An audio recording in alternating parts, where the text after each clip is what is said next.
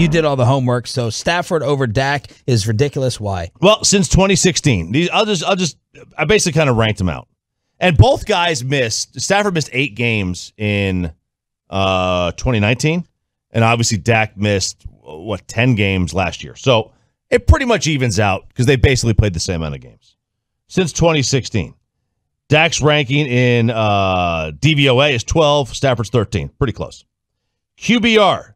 Dak, 69 average. 69. Yeah. Stafford, 63. Stafford's best season would be Dak's 4th best season in QBR. Adjusted net yards per attempt, most predictive of the stats. Dak at 7, that's super high. Stafford at 6.32.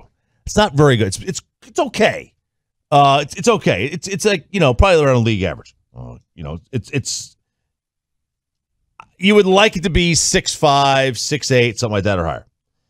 And then now where Stafford gets him beat is this. I love this stat. It's called air yards less expected. It's called Alex. It's an easy name to remember. Mm-hmm. How many yards beyond the sticks do you throw it on third down? Okay. So if you need 10 yards, you don't want to throw it 9. Right. You want to throw it beyond the sticks. Stafford's really good at that. He's 10th in the league, and Dak's 20. So Dak needs to do a better job on that. But for the most part, it's not even close in the last 4 years. All right. Dak blows him out of the water. Here's where I stand on it. I believe that after this year, this has a chance of not getting this type of outrage because I believe Matt Stafford is more talented than Dak Prescott. And that's not a crazy statement. He went number 1. He's got arguably an all-time great arm. He can move. I just think he's a better thrower of the football. My problem is I don't have an argument for Stafford not elevating the Lions past what they've ever been. Now, I will also say, and the book will be, well, Stafford hasn't had the teams around him that Dak has had, but you throw out your Kenny Galladays, you throw out your Marvin Jones. He had Megatron as well, and then TJ and 2 of the top 10 O-linemen we talked about yesterday, interior and left tackle. It just it feels like Dak has had a better supporting cast, and that's why I'm so intrigued. Because no more excuses. Stafford with McVay. And why hasn't Matt Stafford won more games if he is close to being, if he has amazing talent and skill?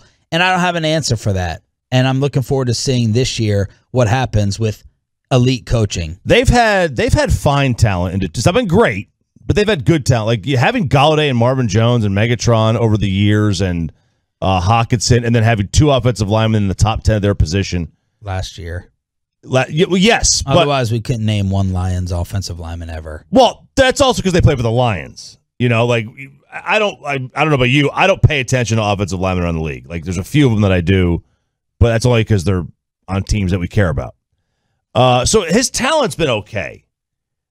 They asked a question yesterday. I think it was on Get Up or something.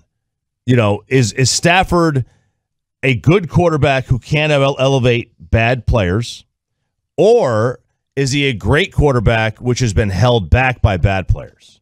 To which I would say, name me the great quarterback in the history of the NFL that has ever been held back by anything. Yeah. And that's the problem. And I would answer A. He's a good quarterback who hasn't been able to elevate. I think he's a good quarterback, too. I think he's a good quarterback. Yeah, I don't think he's great. I don't think you could say he's great. Yeah. I think he has great talent. I think he absolutely is the guy who has everything you possibly could look for. Size, strength, vision, awareness, who just isn't that good for whatever reason, can't put it together. And maybe he does. Maybe, I don't know. Maybe he has a breakout year in year 13. Like, who knows? Maybe he does. It could be crazy. But the reality is that great quarterbacks elevate, and anybody can win 10 games in a year. Any quarterback in the league can win 10 games one time.